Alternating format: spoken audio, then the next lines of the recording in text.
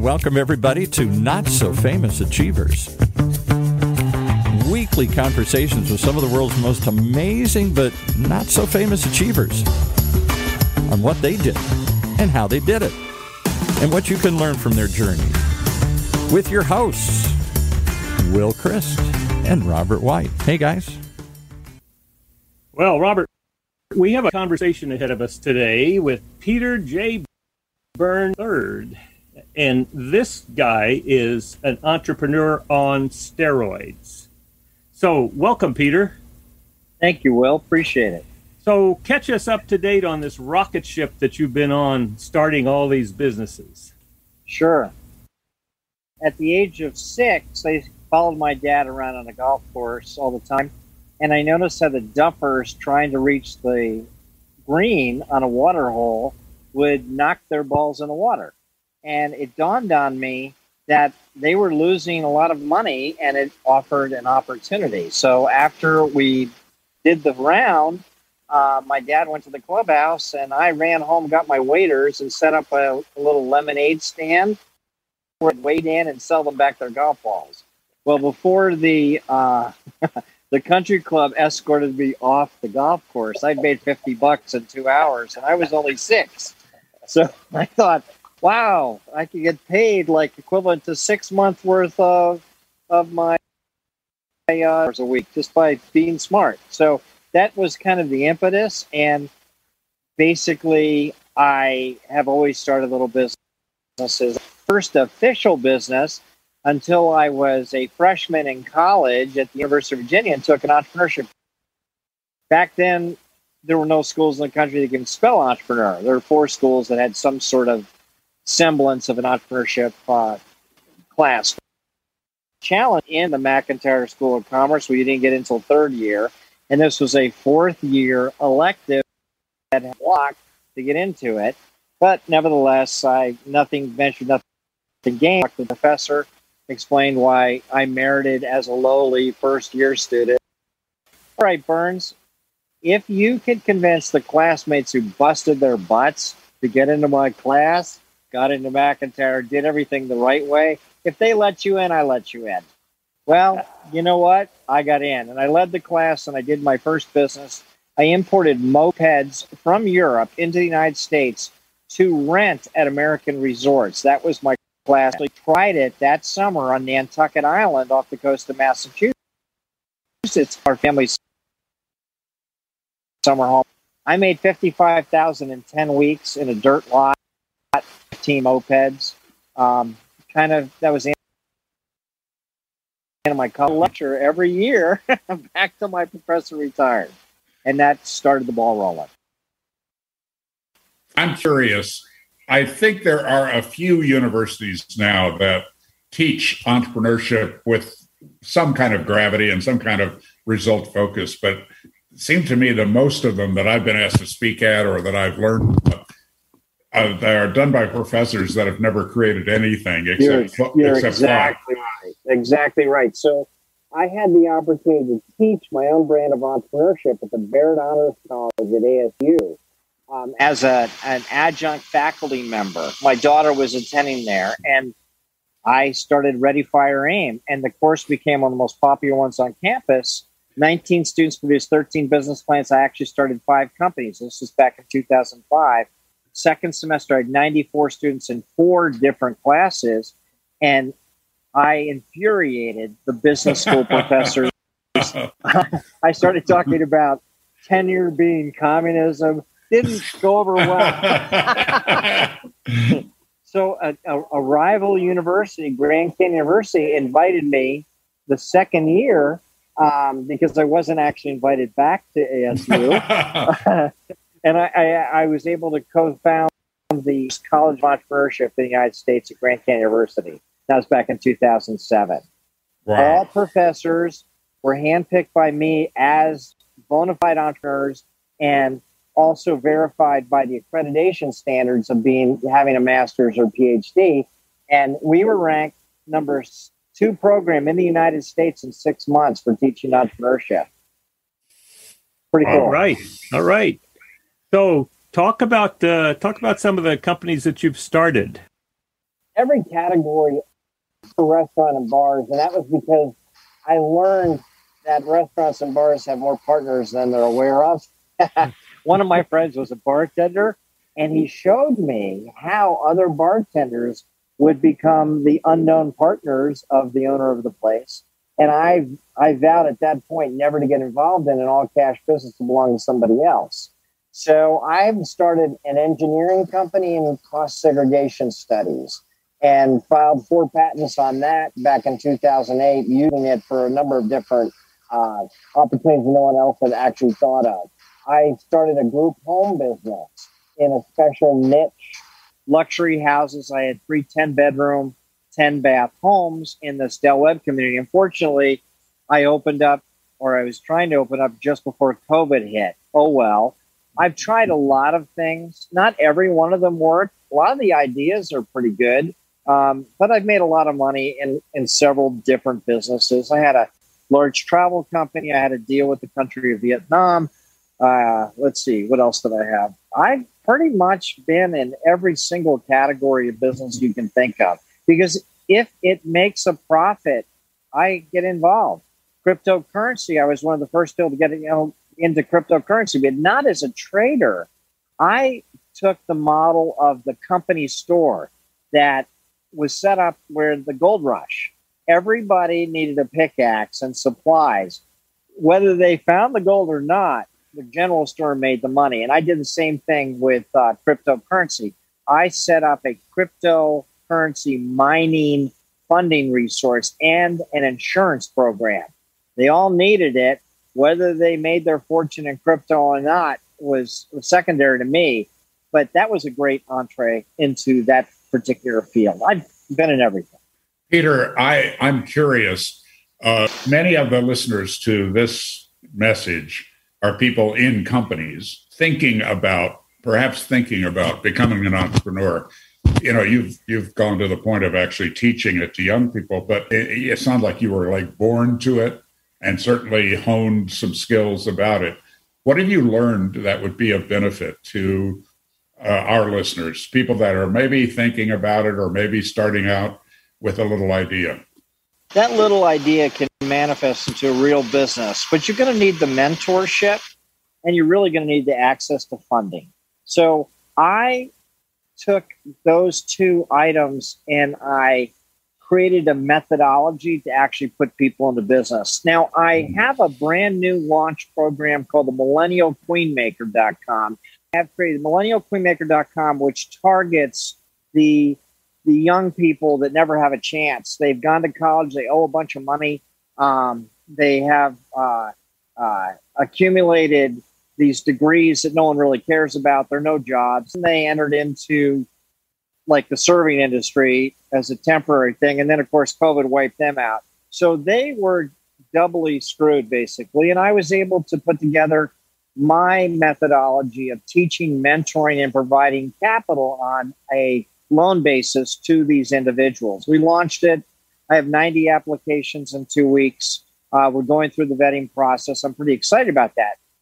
Likewise, anyone contemplating starting a business has the same resources available from me through Burns Funding. And Burns Funding was an aggregate of all of the financial resources that I have accumulated in 45 years of business. I have approximately $1.5 billion worth of loan capital available for me to deploy. I guarantee it. It's non-recourse money, and it allows people to try their best and brightest business with our resources. So if you're a millennial woman, you can go to millennialqueenmaker.com. If you are anyone else, you can go to burnsfunding.com, and I can provide all of the educational components, the mentoring program, and the money for you to start. You have to get qualified, but I have an internal banker that qualifies you according to bank standards for access to my capital. And honestly, I don't know anyone who can do it quicker, faster, and easier, and as many times, rinse and repeat as I do. Again, that was the interest I had on this program because not everyone knows about this. And through resources such as your podcast and your audience, I'm hoping to open up the doors to entrepreneurship to a lot more people. I expected 3 tips or something like that. I should have known with an entrepreneur that you would see the need and jump into it with a solution. Wow, that is exciting. Well, it's all about doing it rather than talking about it.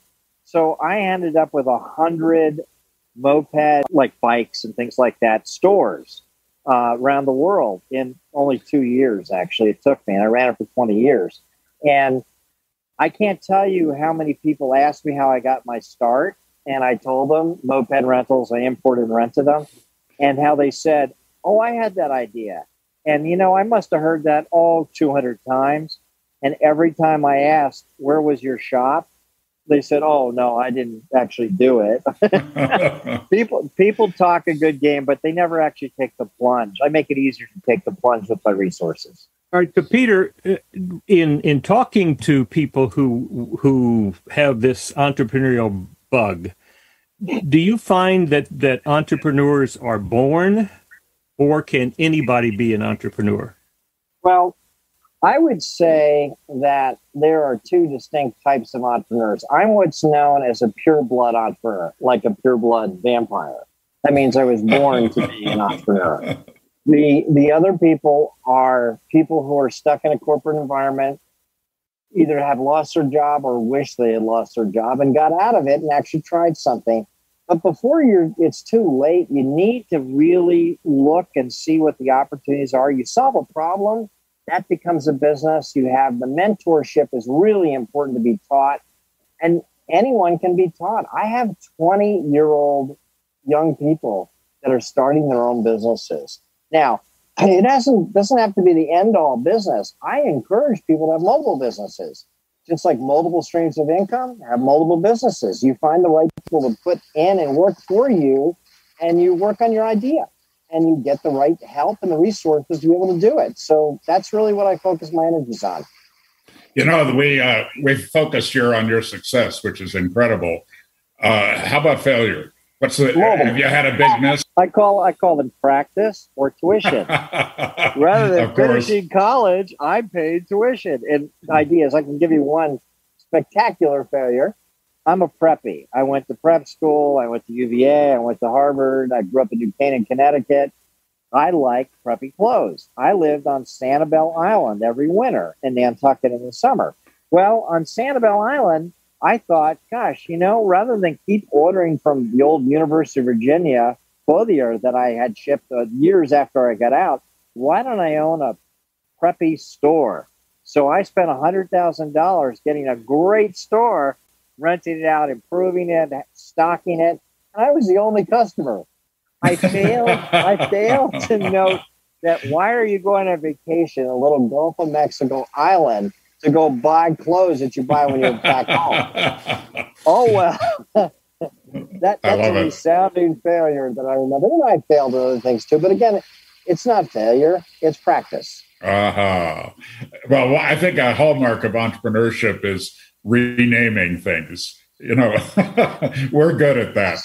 Well, also in America, we're the home of the second and third and fourth chances. We're applauded when we get the crap kicked out of us and get back and do it again. Other countries, you're one-hit wonders. You fail, everybody remembers that. The media boasts about it, and you're dead on the water. Here, oh, well, you get back up and do it again. Let me share something with you. This is Entrepreneurial Leap by Gino Wickman.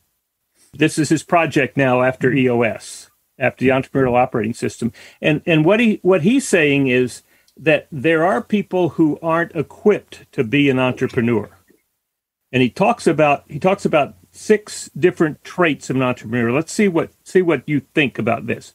He says, number 1, you have to be a great visionary. You got to see what's not there. You got to see the place of value where you can bring value to something. Next, you have to be passionate, and I can certainly sense that you're passionate about these things. He said you have to be a problem solver, you have to be driven, you have to be a risk taker, and you have to be responsible, i.e., you don't blame anybody. Does that make sense to you that this is a core of entrepreneurial success? No, you're dead on, but I also want to point out that people that don't necessarily have any or all of those skill sets become part of an entrepreneurial team. And as long as they have the visionary and have the risk taker and have all of those other attributes that your LEAP author put together, combined, you have an entrepreneurial team. You create a business. Not one person is a business. What was that old saying? No man is an island. Well, it's the same thing for entrepreneurship endeavors. These businesses require a team, and the team is a component of all of those factors that you just listed. So if somebody was bored, frustrated, wanted to get out of their current the place that they had to go to work every day, but they hate it, they want to get out of that. If they don't have all of these, they can go find people who do. Yes, exactly. Well, that's an important piece. I mean, we're really talking about the entrepreneurial spirit and how people can bring that off. Because what I know is that a visionary with all of these needs other people around. I certainly agree with that. No question about it. You totally need a team around you. I couldn't function in as many businesses as I have running. I have a dozen businesses running at any one time, plus startups. It seems like every other day I come up with something. But I need to run it by people who have the skill sets, the smarts, the complementary energy to make it work. And then I'm all about partners. I do not believe in employees. I dislike the terms employees. I want to make them my partners. I'll loan people money to become my partners in business because I believe that the need to create, the need to be self-sufficient, independently finance yourself is so important and so inbred. We beat it out of us. The corporate altar's been worshipped that way too long. People forget that these big corporations started from somebody like you and me. Started from an entrepreneur. Henry Ford sitting there in his house trying to make that engine run.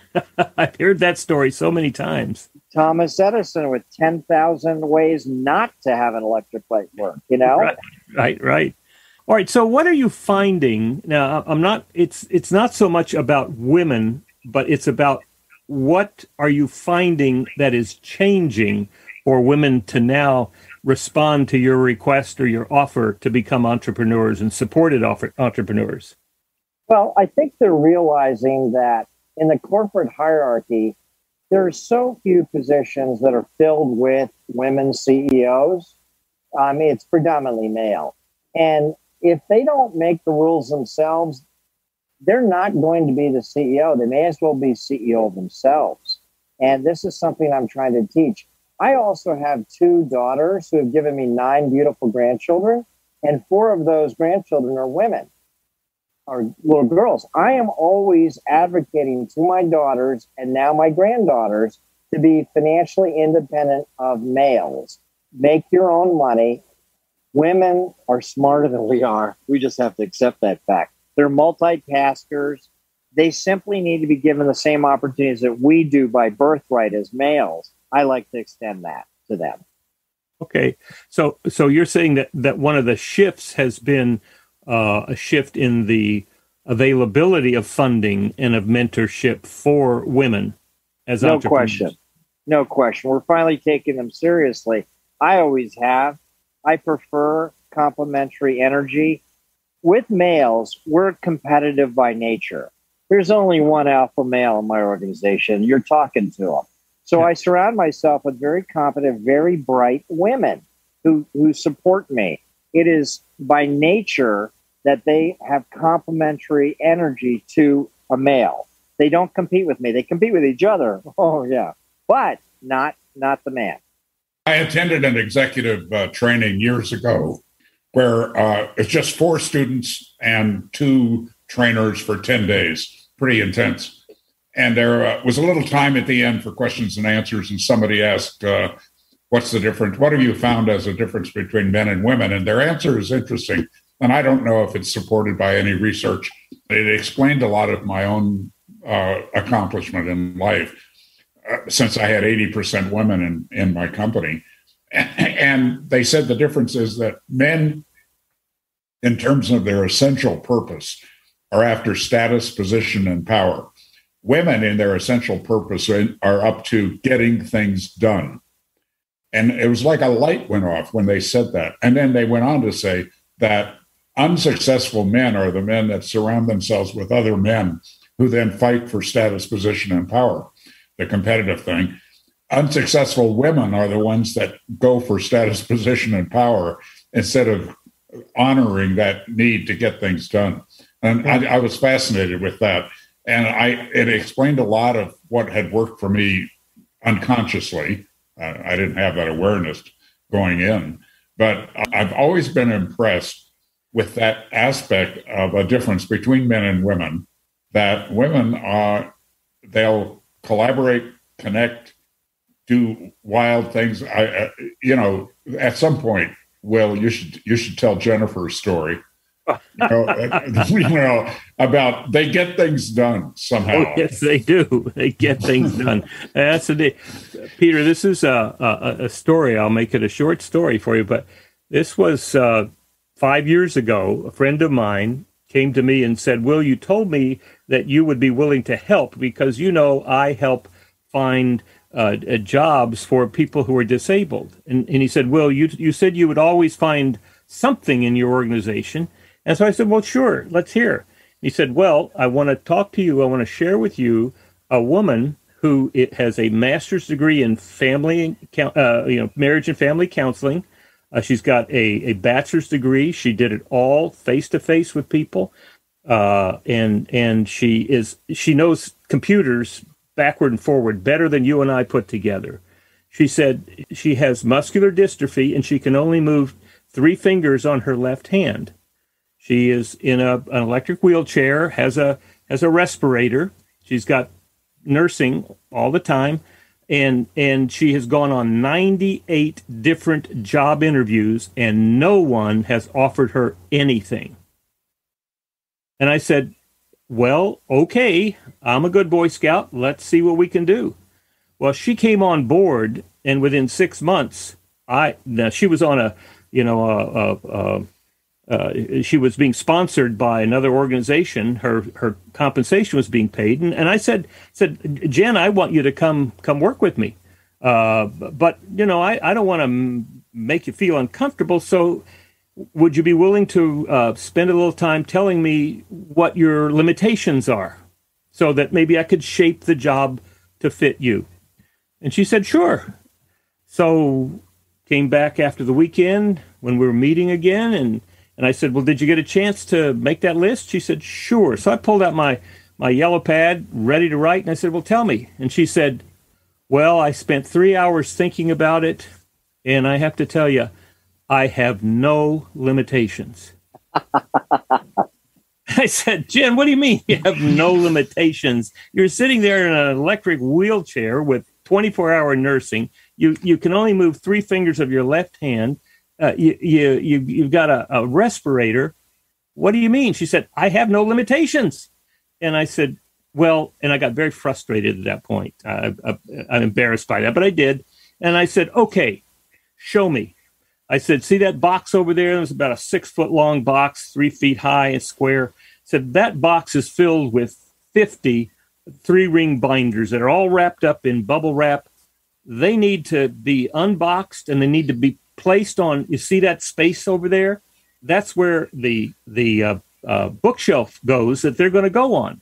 And it'll probably have to be ordered and assembled. So that's what I want you to do.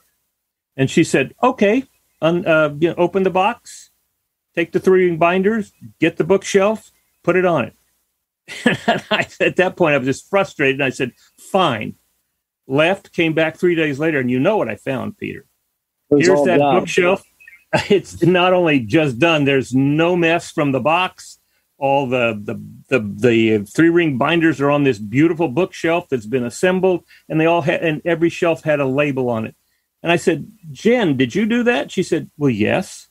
And I said, how did you do that? How in the world did you do that? And she said, well, Will, for 34 years, people have not understood. My nurses are my hands and my feet. I have no limitations. He's a delegator. Oh my gosh. Absolutely. Absolutely. She's been working for me for the last 5 years and she gets it done. That's fantastic. That's a great story. And it just goes to show you we have perception of the inability to make things happen. That is our problem, not the people like Jennifer. That's right. That's right. I have no limitations. And it seems to me that is that last item on Gino's list is to be responsible, to not, to have no limitations. You don't make excuses. You don't make excuses. Yeah. The moment you start making excuses, then you've devalued your own ability. This might be a good time to take a short break and kind of breathe in this incredible treasure of being able to interview Peter today. Time for a break.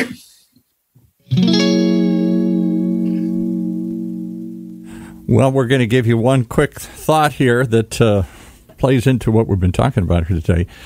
Our two hosts have lived extraordinary lives and been extraordinary entrepreneurs, and Robert White, certainly one of them. He mentors extraordinary entrepreneurs and executives just like you, people who want better results from their leadership performance. He shows them how to turn those results into increased personal joy and satisfaction as well. Robert founded and led 2 large training industry success stories. He's been there and done that, and his experience will help you find and achieve that extraordinary success you seek in your life. So why wait? Reach out and see what Robert can do for you today. Just email him at robert@extraordinarypeople.com, robert@extraordinarypeople.com, and start living the extraordinary life you've earned.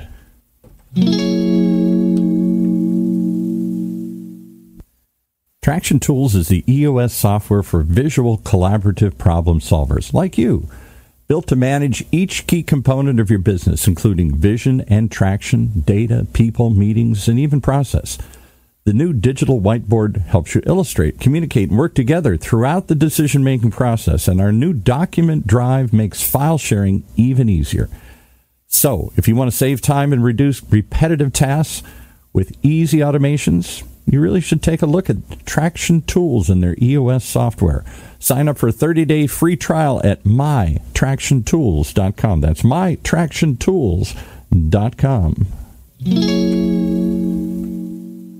It'd be a good time, Peter, for you to talk about how we can support you. Well, I'll tell you what, I love to be around achievers, people that walk the walk rather than talk about it.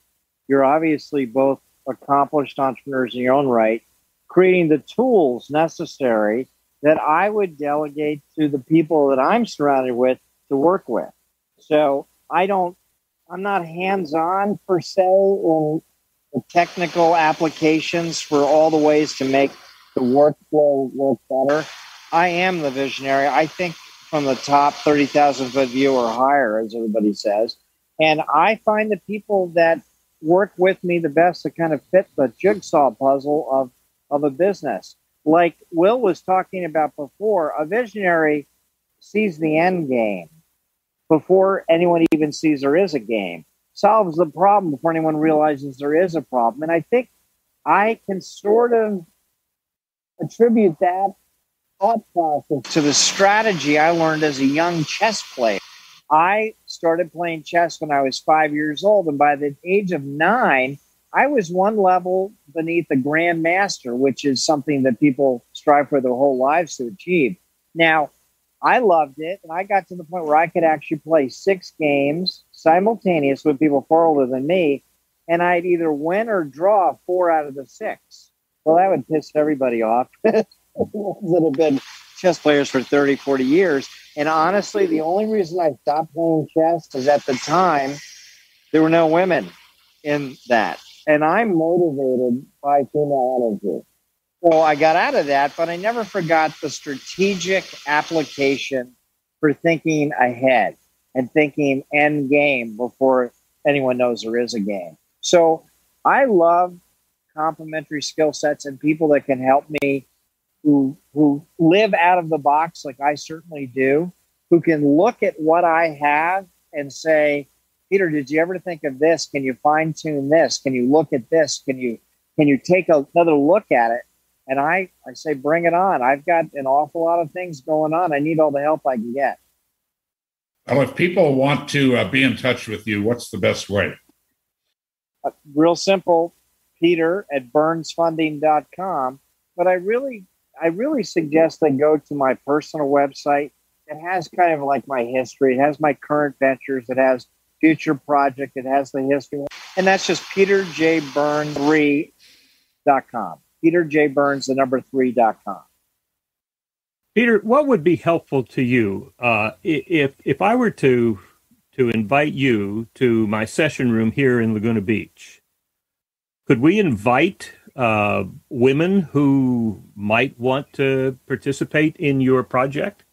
I welcome that opportunity. I welcome you to put on a seminar where I can actually use my long-term 45 years worth of experience and basically direct the conversation to the individuals who may have an idea, who may have a wish, a dream, and they don't know how to kind of put it together. It's kind of like a puzzle, a jigsaw puzzle, but I do have most of the pieces that I can assemble. I just need an audience. I can tell you something that I did that may lend itself to your thought process here. So I was one of the original 21 members of YEO with Michael Dell, Neil Balter, Peter, what's Peter's last name? He started, what did he start? He started the big, huge real estate company, Peter Thomas of Vancouver. And there were, the only requirements back then was you had to be a multimillionaire and be under the age of 30. Okay, there weren't a lot of that back then because entrepreneurs were sort of the redheaded stepchildren. This was the age of Gordon Gekko and corporate madness. And it was like, no one paid attention to we entrepreneurs. So in self-defense, we started our own organization.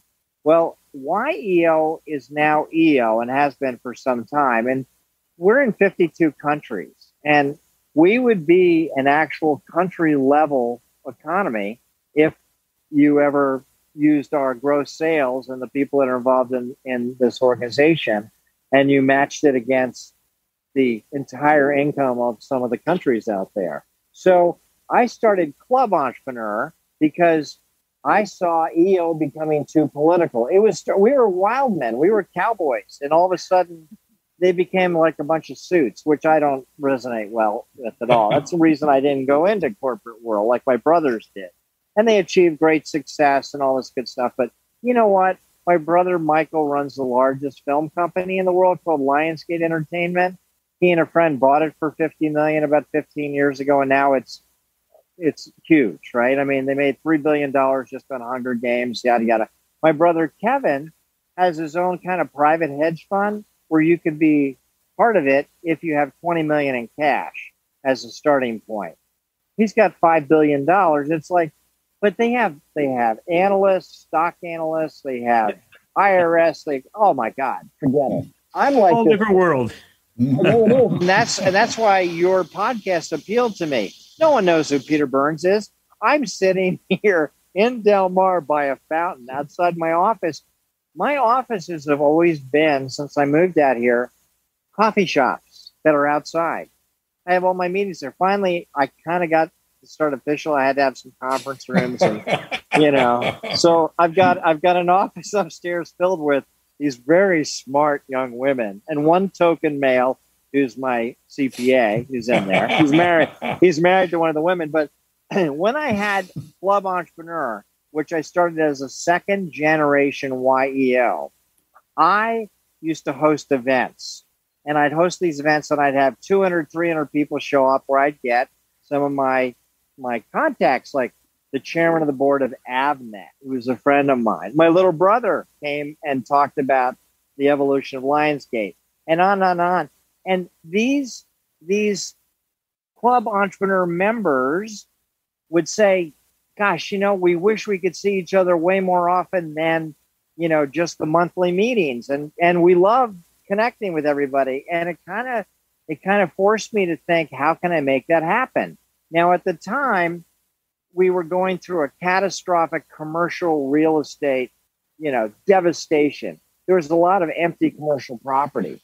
So what I did is I rented an entire floor of a high rise in Phoenix, and it had 30 offices and a big room to have the events.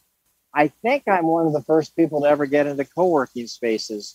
And that became my first of a dozen different co-working spaces to house my club entrepreneur people. Then we'd have these big events, and I'd only have room for 30 entrepreneurs with their startup businesses, which was fantastic. But the other people would come up and they'd say, we'd love to get to talk to you and all this kind of stuff. So finally I had my secretary, I said, you know what, let's do a video email or weekly video email to all of our 10,000 members in Phoenix. And I said, let me invite them to sit down and talk with me for 45 minutes. And 1,000 of them took me up on the offer. So for 8 months straight, I met with 1,000 Club E members, and it was the most enlightening and vivacious experience I've ever done. I started 36 businesses, raised millions of bucks before they even got back out to their cars. And I said, you know what? This is what I'm best at, connecting the dots. So to your point, bring them in. I'll connect the dots. I will tell you, I'm not going to promise, but there's a pretty good chance I can start a bunch of businesses with who you bring into your room. A question for you. Is it a 1 day? Is it a 2 day? A 3 day? What is it that would be the most impactful? Give me 2 or 3 hours. Uh-huh. Have a couple of breaks, and I will put my resources together, and I will wing it, which I'm famous of doing. There'll be really not much of an agenda. I will have one of the smart people in my office put together an agenda to give to the people that actually like to read stuff. Me, I need a couple of notes on the back of a pad, and I can put it together. I'll have them come with their idea, what they'd like to do. I'll have them come with what they have available. Do they have good credit? Do they need their credit to be fixed? Do they have resources of their own? Do they need my resources? What do they want to do? What's their passion?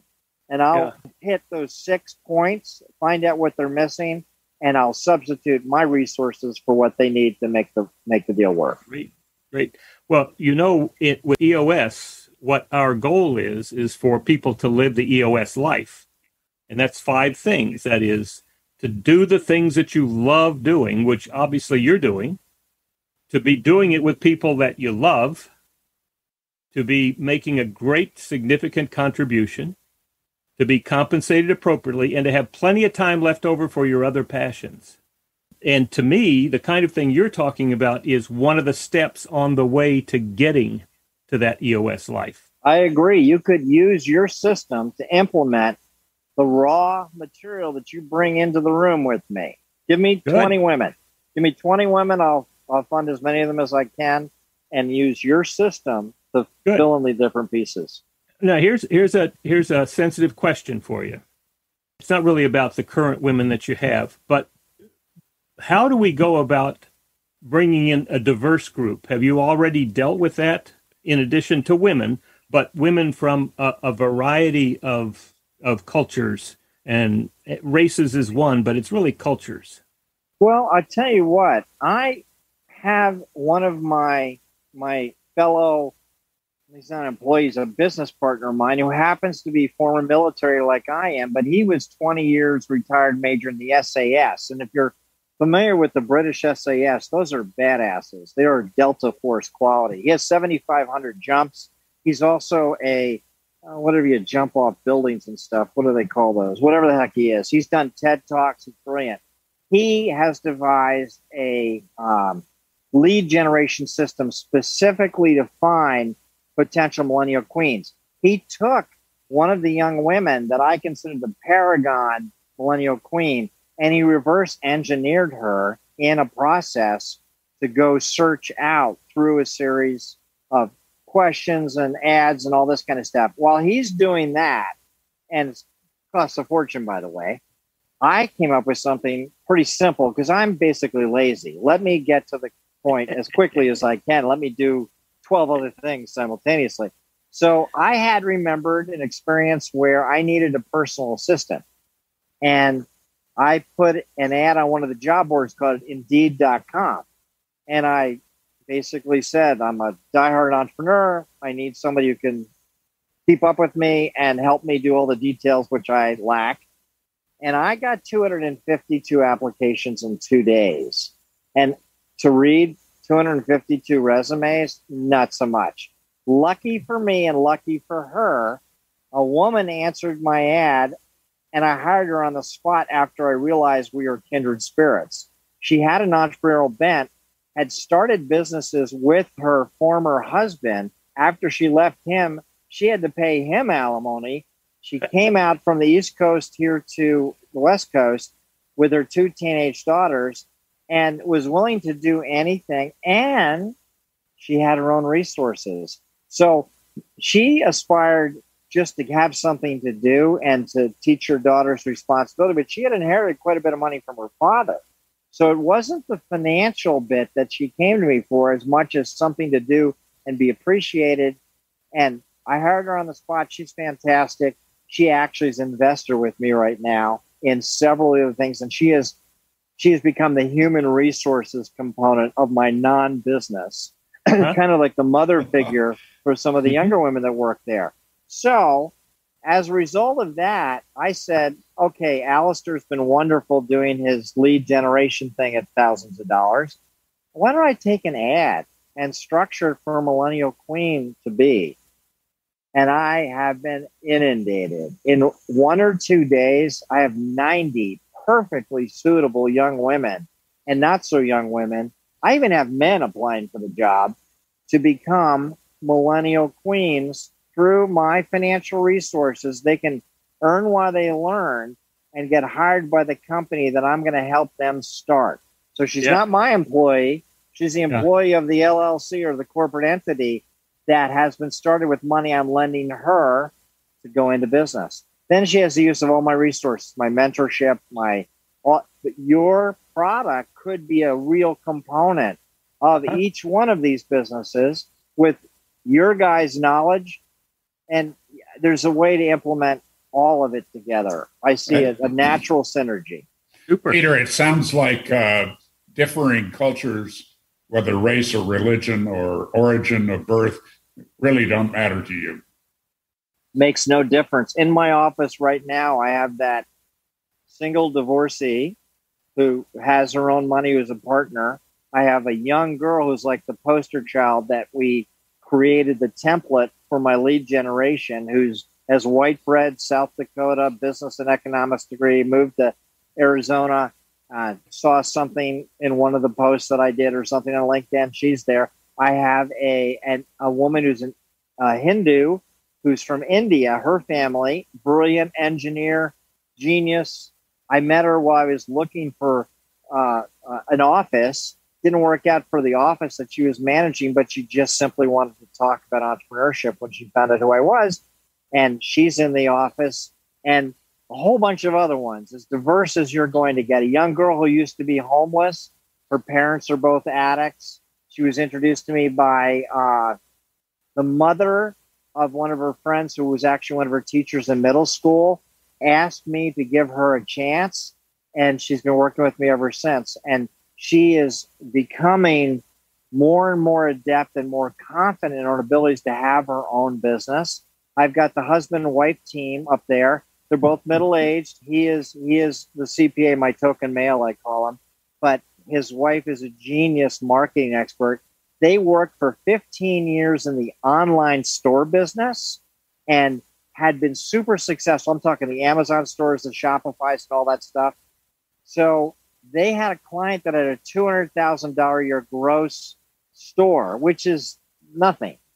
They personally built it to $30 million in sales, and the guy turned around and sold his digital real estate for $10 million in cash. They looked at each other and said, what do we, chop liver? We can do that. So I got them on their ascension of their own consulting company, where they connected with me on LinkedIn, And I said, these online stores in every category are the perfect entree level for the millennial queens, the ones looking for passive income, as well as other people. And I'll lend the money to get into it. So they're now with me full time. They moved down here from Michigan. That's not a tough sell, by the way, to move to Del Mar from Michigan.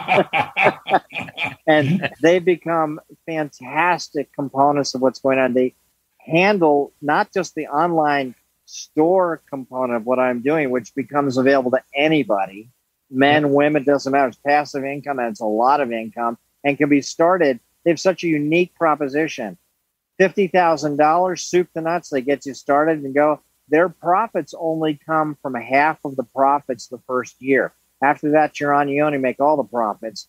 And because they're so motivated, they don't make money unless they make your store make money. They're perfect partners. And they're, of course, do everything else too. Peter, we could talk to you for hours and hours, but we need to wrap up soon. Just a personal question. Have you, Del Mar, my experience of it is it's like the ideal beach town. I mean, it's really a beach town. And I thought you might know a guy named Don McQuiston. Is that a familiar name to you? No, and that's an unusual name. I do not know him. I mention it for two reasons. He designed and produced several books for me. I was in I published 9 coffee table books about the national parks, but I also did our One World, One People book, was Don's design. And he has the all-time great company name, McQuiston and Daughter. Oh, well, I should meet him. He's a wonderful, wonderful man. And his daughter is like the stereotype of the California girl. The first time I met her, she was walking out of the surf with a surfboard under her arm, wearing a very revealing bikini, and smart, talented woman. So my memories of Del Mar are positive. Will, what do we need to do to wrap this up? Well, Peter, we will be in touch, and we'll have some things up here so we can begin to draw on. I'm very eager to help people who are open to changing their picture of their own abilities. From, if we could only change that out there, I could be successful, to, if I could only change this in here, I'll be successful. Well said. So that's a passion that I have, and we will be in touch, and we will bring some things together here and have a lot of fun. And gentlemen, thank you for the opportunity. I really appreciate this. Peter, deep thanks. You are fantastic. Well, so are you guys, and I really appreciate it, and I look forward to seeing you in person. You don't live very far away. Take care. Take care.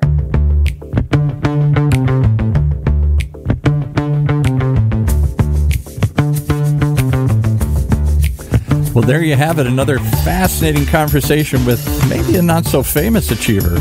Certainly a successful one. Right here on Conversations with the Not-So-Famous Achievers.